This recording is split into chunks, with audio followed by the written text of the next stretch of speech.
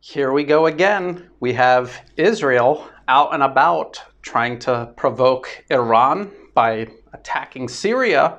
This article comes from RT. Syrian Army says Israeli jets targeted Damascus countryside after Iran warned of repercussions. So Iran gave this warning against Israel about crossing red lines in Syria. So what does Israel do? They illegally fly into Syrian airspace, or maybe they didn't, and they fire missiles at least into Syrian airspace, and they strike targets inside the country. And again, this is just absolutely outrageous behavior that everyone just takes for granted because it's Israel. This is something that if any other country did to Israel, we would never hear the end of it. And what is this all about? Why is Israel doing this? A lot of people have a lot of ways of looking at this. And a lot of people seem to be frustrated with Iran and Syria and Russia for not shooting these planes out of the sky. But that's what Israel wants. That's what the United States wants. They want a wider conflict in the region. They want to provoke Iran or Syria, or both of them, and make them look like the aggressors so that they can do whatever they want in response. Iran knows this. This is why Iran isn't reacting directly. This is why Syria doesn't. This is why Russia doesn't. It's a very patient, long-term strategy that's being played here. If you look at the conflict in Syria from 2011 to present day, you will see that it's Syria, Iran, and Russia who are winning that conflict, not the United States. Israel is doing these provocations specifically because they and their partners in the US are losing this conflict.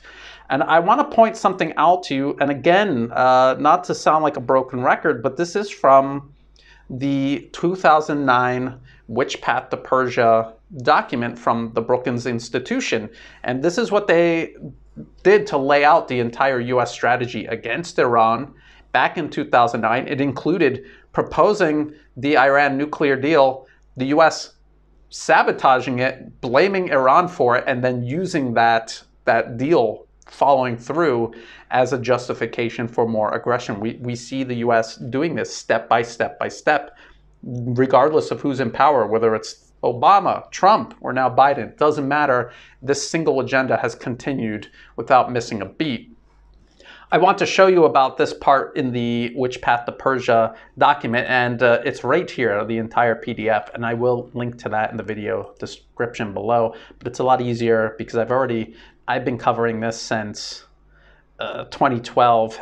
You know, this article is from 2012. I've actually covered it long before that. But I want to show you this part about Israel. They're talking about Israel and its need to overfly all of these other countries in the region to strike Iran.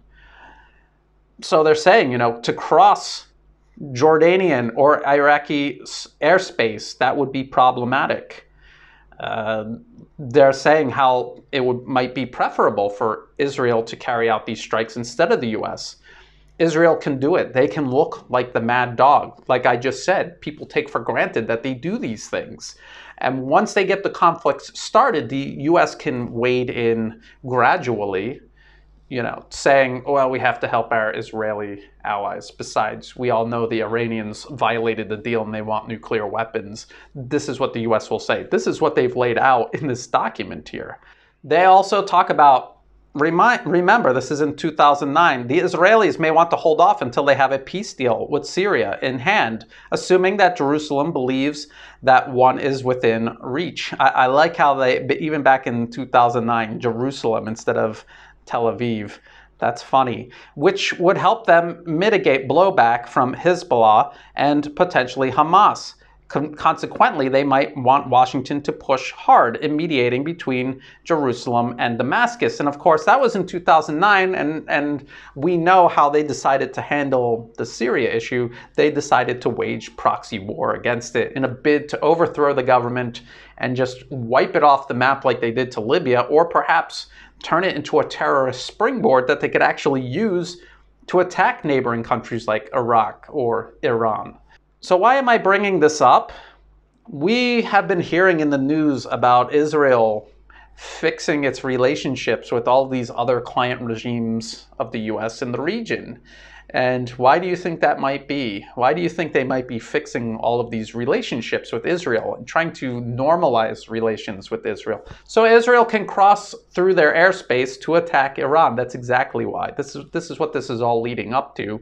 The Arab Spring was meant to try to reorganize the region into a united front against Iran. Failing that, they're going to try to unite whoever they can at this point, and including Israel in an Arab united front against Iran is extremely desperate, but that's what they're doing.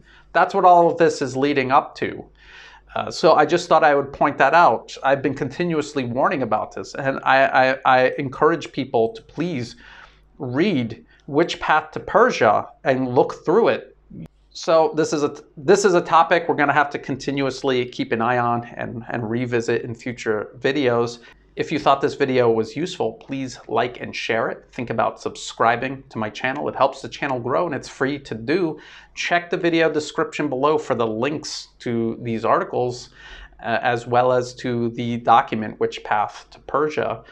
And also look for ways you can help support my work, like by becoming a Patreon member.